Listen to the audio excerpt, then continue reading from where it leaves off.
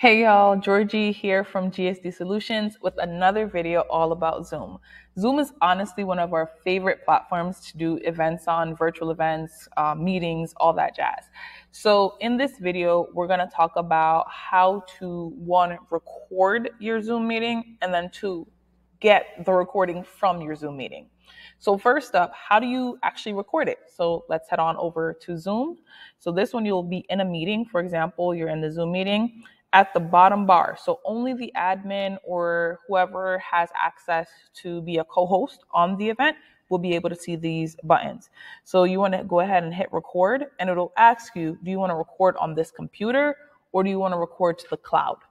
So let's do record on this, record to the cloud. Actually, let's start with record to the cloud. So if you hit record to the cloud, what's going to happen is that your video, when you're ready to receive it, right? So you'll record it there.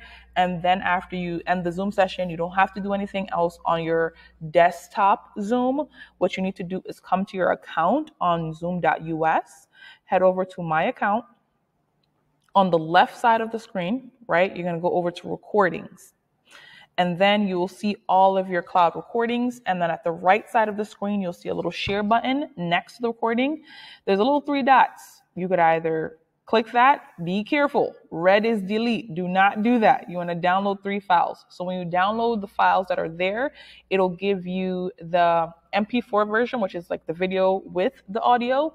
Then it'll give you just an audio version. And then it'll lastly give you the chat. So those 3 things, the chat, video, as well as just audio only of the session. So that's great. That's amazing.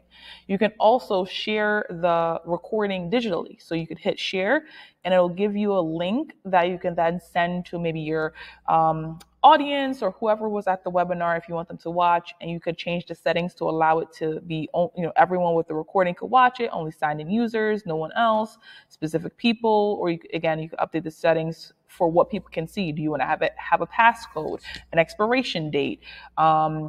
Do you want to allow viewers to download? So you can check or uncheck what you need to, or even a cool one. Viewers need to register. So if you did a webinar on Zoom and you want to have people register so you can continue collecting emails while they're watching the replay, you want to definitely hit that button that says viewers need to register to watch.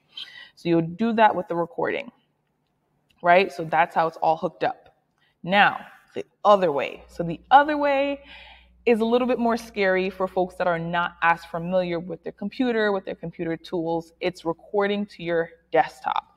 And so what happens is that you hit record and you hit record to this computer.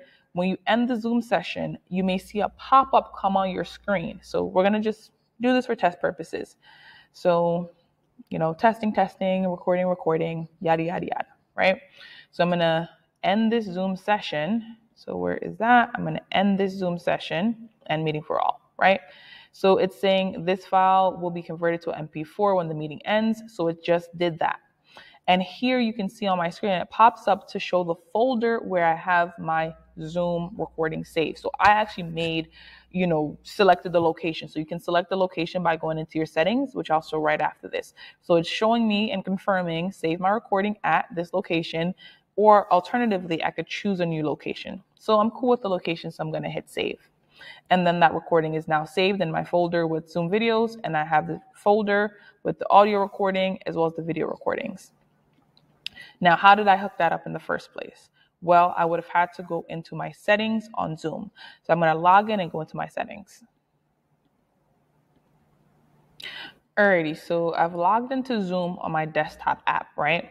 And what I would want to do is when I'm logged in, I would hit my little icon in the top right corner, and then I will scroll down to settings. So here is where I have all the different settings, and I want to go down to recording because we're specifically talking about recording right now. So this is where I'll be able to select the location where I would like for my videos to save on my desktop when I finish recording the Zoom meeting, right? When I select record to local device. Then, or I could alternatively, switch it up each time. I do not recommend this because it'll be so easy for you to lose those files. So I would not choose that.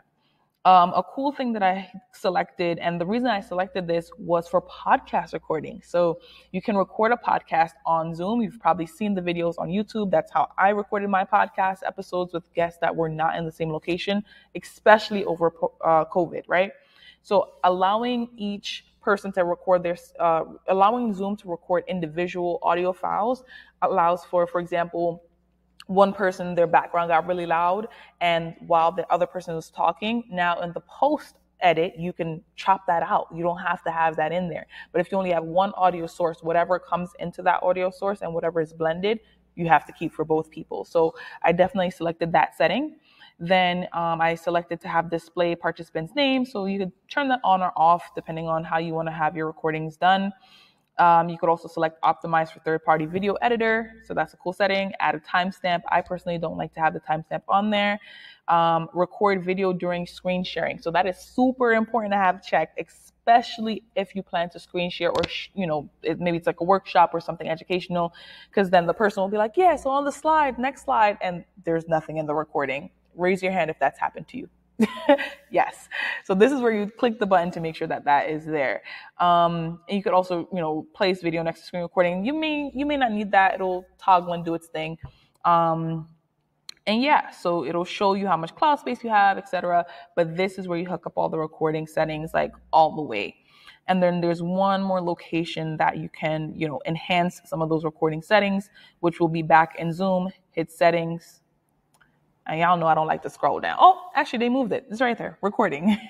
And so this is where you could select additional settings, right? So saving the chat, closed caption, if you do any of those, as well as now this is where you'll set the cloud recording settings, right? Record active speaker. Do you want gallery view? Do you want to add the timestamp? So all of those features that I selected or didn't select for the local recording, I could also select here for the cloud recording, right? And I could allow it to be shared. Do you want to automatically always record, right? Some people in meetings need that, or do you want to have authorization? So there's a bunch of settings that you can review here around recording and select which meets your needs for your organizations or for yourself. But if you take anything away from this video, be careful where you store your local recordings, and make sure if you don't want to have the local recording on your computer, you select record to the cloud and you could grab that video. Because I cannot tell you how many times myself in the past, as well as clients, like people mess this up all the time. So just be very careful, right?